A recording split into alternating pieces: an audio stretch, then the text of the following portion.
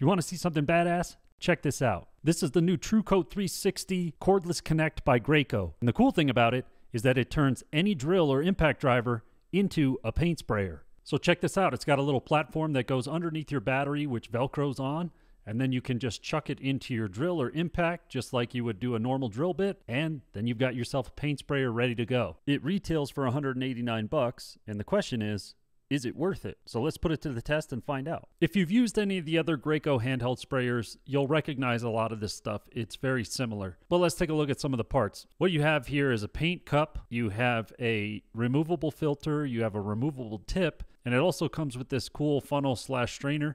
And they actually mounted the strainer so it's fixed inside the funnel this time, which is actually a nice upgrade from one of their previous models. Where Graco wins is their simplicity, so the average homeowner can really pick up and start spraying almost immediately. There's not a lot of technical background. Now, admittedly, I didn't read the instructions, but I've used enough of the Graco handheld sprayers to have a pretty good idea of what I'm doing. The setup's really easy. It comes with this little chapstick-like tube, and that's just a sealer. You can put it around the gasket on the lid of the paint cup, and that helps seal it so you don't get any air leaks, which can cause a problem, although I've never had the issue with or without using the chapstick stuff, but I'll use it just for this video. And honestly, that's about it. That's all you kind of have to do for that. Next, we can just start filling it up with paint. Now, I am using just straight paint directly out of the can. I've never opened this, although this is primer. This isn't actually paint, but it doesn't make any difference. Regardless, it's not thinned in any way, and I just pour it straight in and fill it up as much as I can, kind of keeping an eye on what's going on in the container so as to not overfill it. I do like those little painting brow things that you can clip onto the lid and they help you kind of act as a spout. Those are pretty cool. Don't have one with me, but the other thing to do is I like to keep a bucket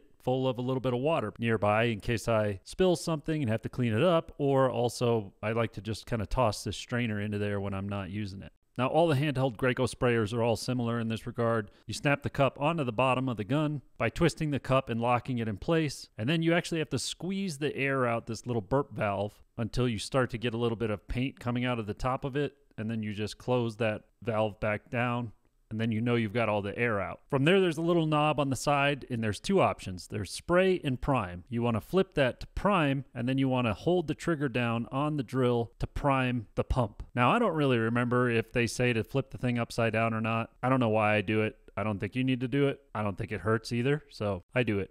Now, before I started spraying, I decided to change to one of the flex volt batteries for a couple reasons. One, it's a bigger, longer lasting battery, and two, it's a lot taller than the typical batteries, and I wanted to see how the gun handled the change in size between the drill. Now, if I wasn't a jackass, I would have done this before I attached the paint cup so that it wasn't so front heavy, but what are you gonna do? As I mentioned, I didn't read the instructions, so I was trying to figure out how to adjust the height of it, and then I realized that it's just kind of this spring-loaded mechanism, and you pull down on it, and it just gets taller. Super easy to adjust, and really cool. The only thing I had to be careful was chucking it back in the drill so that I didn't, hit the trigger and start spraying when I wasn't trying to. For torque settings on the drill, I just had it on drill, and then I was pretty much good to go. I just tested the spray by spraying it into the bucket, and once I saw that it was spraying paint and looked pretty good, then I started spraying it on the wall. It does sound a little bit different than your typical drill. I'll shut my dumb mouth and you can actually listen to it for a second.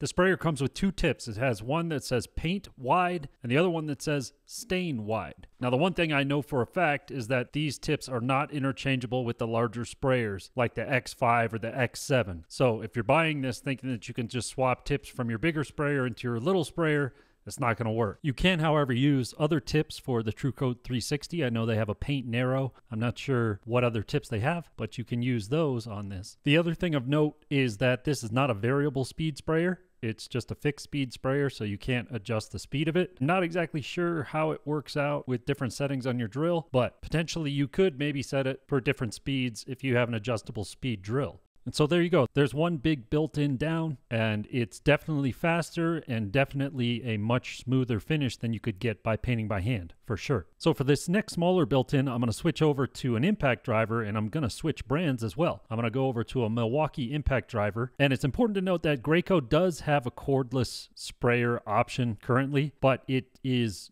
exclusively to the DeWalt battery line. It's called the Graco Ultra. It's quite expensive. It's very similar to this, but it can only use DeWalt batteries. So having the flexibility to not only go from drill to impact driver, but also have a completely different brand of battery and not having to buy a DeWalt battery just for your paint sprayer is pretty cool. And in terms of how much paint I used, I didn't refill the paint cup after the first built-in before I started spraying the second one. The impact driver is a louder tool in general, so it's a little bit louder on an impact driver. So if I had the choice, I'd probably use a drill. But in terms of finish quality, I didn't really notice a difference between the drill or the impact driver. They both sprayed on clean, and I didn't have any problems whatsoever. The question I get a lot is, what is the cleaning process like? And the cleaning process, like anything cleanup, sucks, but it's not any worse than your normal cleanup. What I usually try to do is keep a bucket around full of water with the hose, wash out each individual component. Once I have all the parts clean, I fill the spray cup with a bunch of clean water, and I just blast that through the gun a bunch of times until I'm spraying nothing but clean water. This isn't going to replace my X7, which is my big sprayer for large jobs, but for small jobs, medium-sized jobs, I think Graco knocked it out of the park with this. I really do. The multi-tool, multi-brand ability and price at $189 makes this a home run for me. I would be very happy to buy this. So if you're on the fence about getting a paint sprayer, or you want something that's an economical option, this might be a good fit for you. And I'll leave a link to it in the description down below. Thank you so much for watching. I'll see you next time.